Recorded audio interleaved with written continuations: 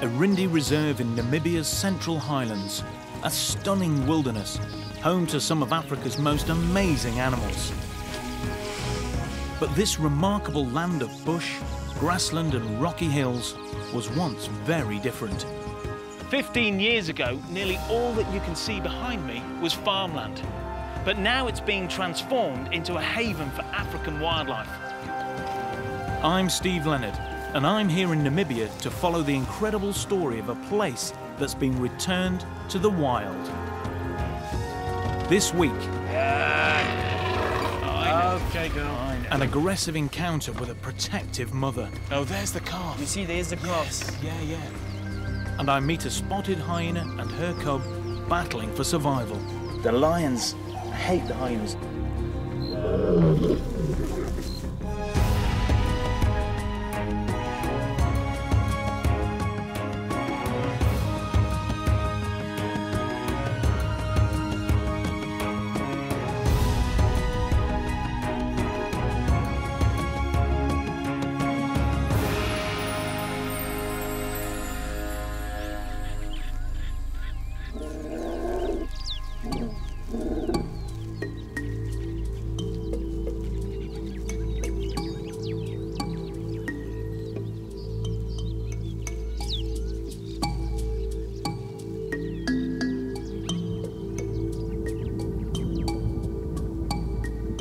It's the middle of the wet season in Namibia.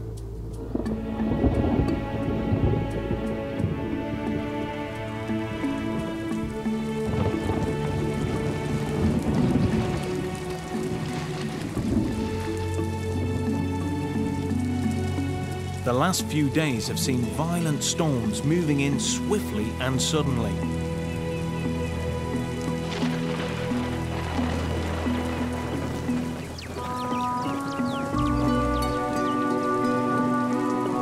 But what I didn't count on is being here during the wettest year in a century. It's impossible to work in this, but it's brilliant for wildlife. However, despite the torrential rain, the temperature remains extremely hot. Then, a break in the bad weather gives me the chance to head out with guide Ulrich Opperman to check on two vulnerable spotted hyenas. The rain has made a massive difference to the greenery, hasn't it?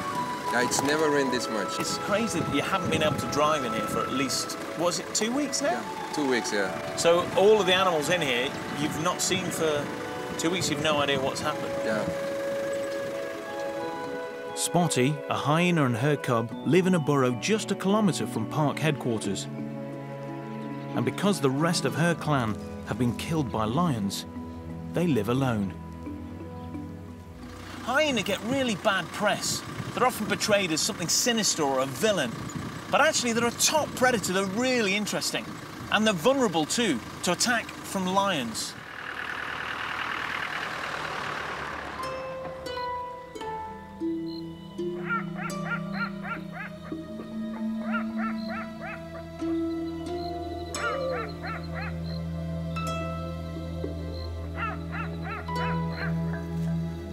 Hyenas are largely nocturnal. They're renowned as scavengers, picking up leftovers from other predators' kills. They're so well adapted to this role, they can eat and digest virtually every part of an animal, including its bones. But they're also top predators, and that brings them into direct competition with the big cats, especially lions.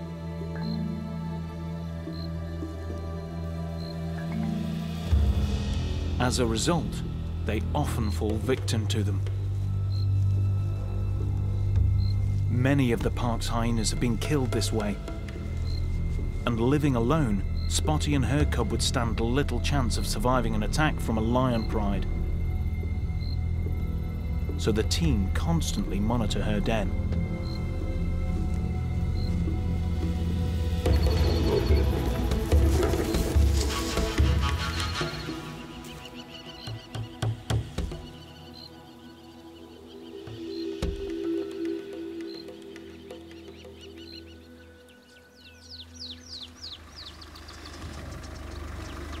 As we drive up to Spotty's burrow, we can see her cub, but there's no sign of Spotty.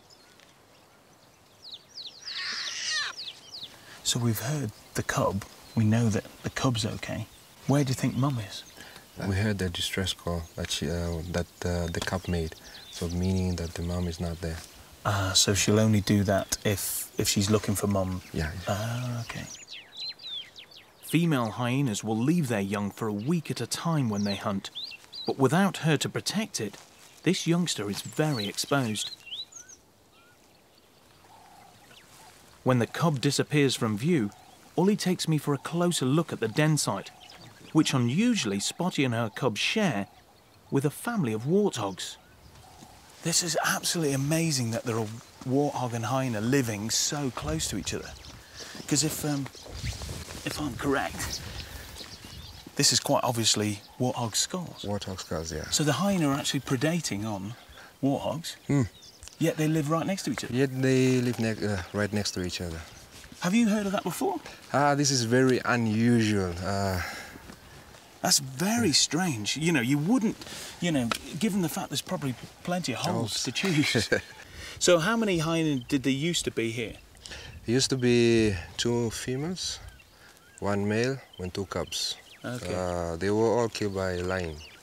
So the lions came in and pretty much wiped them out, except for just Spotty. Yeah, except for Spotty and the small one. It's amazing that always, it always reminds me of sort of rival gangs with the big predators. Yeah. The lions hate the hyenas. They'll kill them, but they won't eat them, will they? No, they won't eat them, just to decrease the number. Spotty's got herself in a real pickle. She's on her own, surrounded by lions that really don't want her to be here. It's like gang warfare. She's still got a cub to look after. She's got her work cut out for herself.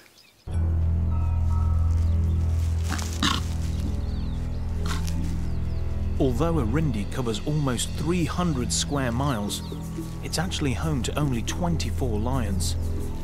And the pride responsible for killing the rest of Spotty's clan live in a territory very close by.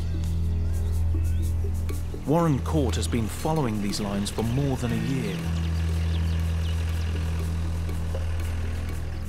Unusually for a male, the pride's leader, Fugitive, is an extremely good hunter who catches most of the pride's food. It's normally the females who make most of the kills. It looks like earlier this morning or late last night, they managed to catch an oryx. It looked like an adult. When we first arrived, it was a little difficult to tell because a lot of the skin was gone. When he picked it up and moved it into the thicker bush, we were able to see the horns, which clearly gave away that it was an oryx. Fugitive's name is a legacy of a troubled past. When he was younger, there were 2 dominant male brothers that ruled the whole reserve, and they used to bully him very badly. One day they bullied him so bad that he ran to the northern boundary fence and was able to get over it. And we found him about 98 kilometers further north, and he'd killed quite a few prized cattle on his journey. Because he's deemed a cattle killer, all the farmers wanted to have him killed, but luckily we were willing to do whatever it took to keep him alive, which is why his name is Fugitive. Fugitive has recently received a potentially debilitating injury. You can see in his left eye it's oozing quite a bit of pus. Most likely he did come into contact with one of our spitting cobras, which is, it's a 50-50 chance he's either going to lose his eye or he's going to keep his eye.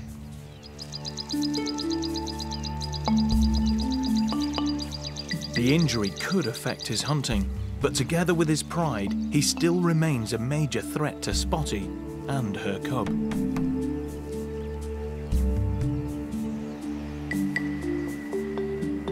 Back at the hyena burrow, as there's still no sign of Spotty, and she hasn't been seen for several days, I'm keen to set up a camera to catch a glimpse of her. As hyenas are mostly nocturnal, an infrared camera will help me see what's going on at the den after dark. Okay, we're in business. That there is an infrared sensor. So if anything moves over there, it's going to trigger off a light and a camera here. And this has all been focused on the burrow, so hopefully, fingers crossed, we'll get pictures of Spotty and or her cub.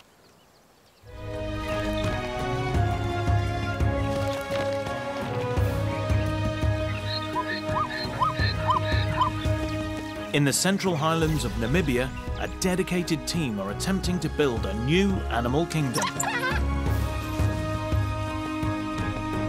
To do this, a group of experts are up close, observing the lives of the Erindi Reserve's newly introduced wild inhabitants.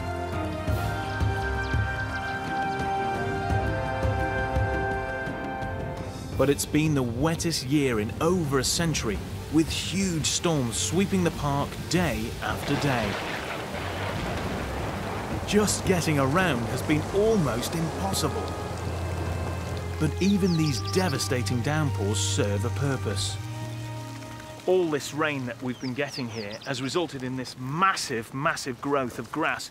Look, there's some rain just coming our way now. And this grass is not only just food for the animals that live here, but it's also a building material. Look at these beautiful nests here, all made of the grass, made by weaver birds. They're a bit shaggy, these ones, but they're very tidy inside. And there are lots of different species. This one is all solitary nests. Not that impressive, but wait till you see what's in a tree over here. Take a look at this. We're gonna have to be quick because that rain is coming towards us and it's like a wall of water. I should point out this isn't just one bird. This is made by a colony of birds, the sociable weaver. So another weaver species that just piles and piles and piles massive amounts of grass into the tree. So much that sometimes they can actually bring the branch down. This one here has lost clumps already, and you can see there's big lumps of the nest has fallen down. And it's not just the weavers that live in these nests. You also get other birds moving in. Sometimes birds of prey that will protect this nest from predation from other species. So it's a really complex structure, a complex society that lives here, and all because of a bit of rain. Talking of rain, I think it's time to leave. Sociable weavers build the largest nest of any birds, with colonies often numbering around 100 pairs. But although they're common in the southern Kalahari, they don't occur anywhere else in Africa, because the stiff grass that they need to build their nests from only occurs in this region.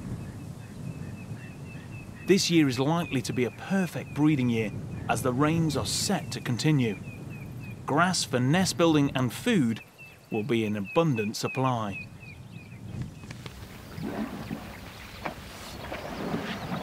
And when the reserve's small water holes turn into vast lakes, it's a time when the park's elephants can simply enjoy the flooded landscape.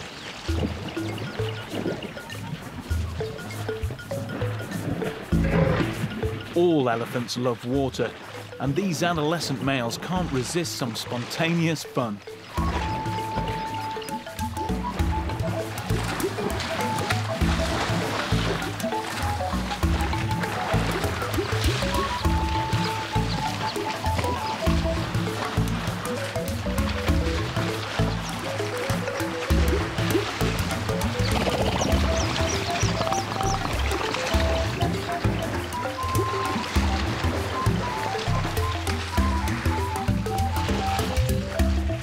Whether it's a change in season or any other major event, animal behaviour can be severely affected.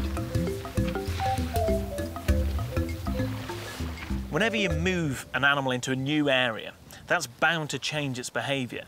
But when you couple that with really social animals like elephants that have very complex relationships with other elephants and members of their own family, that's bound to cause a few headaches, not only for the elephants, but also the team that are managing them.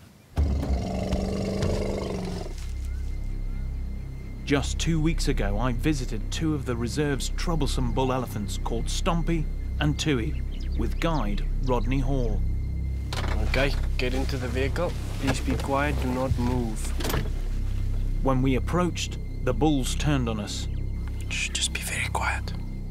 Because these bull elephants have been known to charge vehicles, it's something Rodney can't afford to let happen in a reserve that gets much of its funding from tourism. Aye. So today we're back again on the park's southern edge in an attempt to get these reluctant elephants to accept our presence. Is it quite an unusual situation for a reserve like this to have young bulls like this without older bulls to keep them in check? It's unusual, yes. These few elephants, they weren't in a breeding herd. They were actually brought from different places, like 2 from here, 3 from there, and basically put together. Right, oh, okay. So it's really not their fault that they're all this boisterous, this sort of uncontrolled. That's one reason. The other thing you have to bear in mind as well is that these elephants are still very young. Yeah. Suddenly, a large female appears, and Rodney is immediately on the alert. This female has a calf, and we can't afford to get too close. We're just going to turn the vehicle around for safety reasons.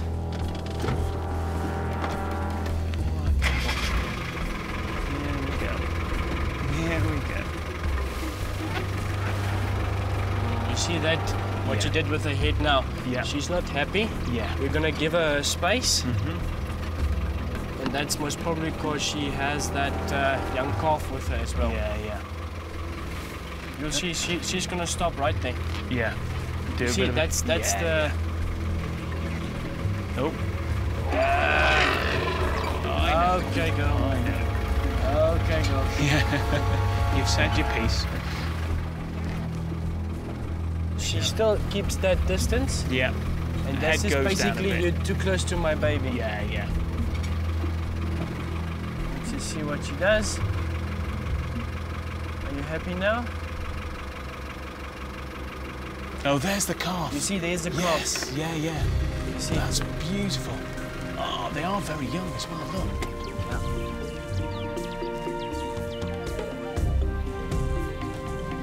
Mother elephants defend their calves aggressively. Eventually, the mother and calf move off, and we can breathe again.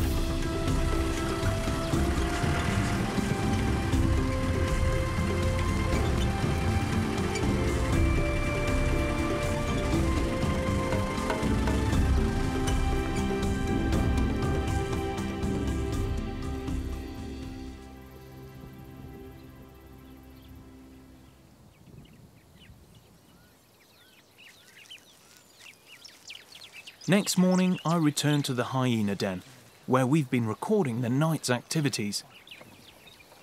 And I'm hoping to catch a glimpse of Spotty, the young cub's mother.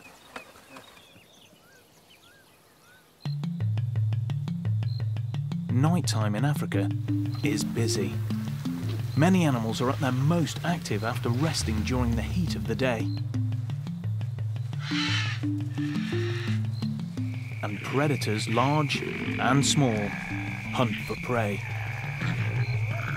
It's a time when Spotty and her cub are at their most vulnerable.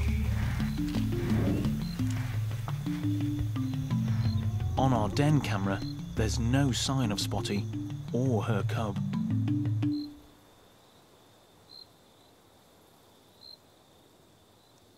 Then finally, the cub appears.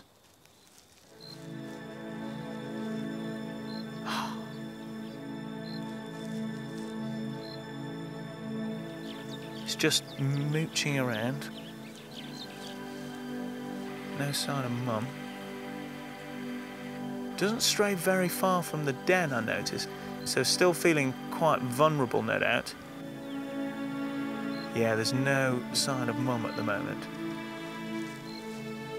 This cub is still totally dependent on her mum. She's not going out to hunt with Spotty yet, stays at the den, so Spotty must be coming back and still feeding her.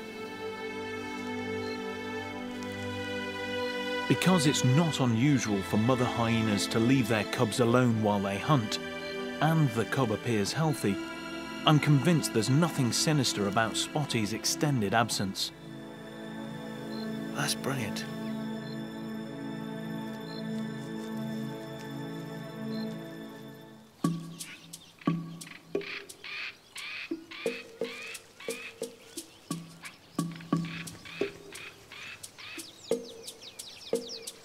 Sure enough, when I go back just a day later, I finally see Spotty and her cub together again.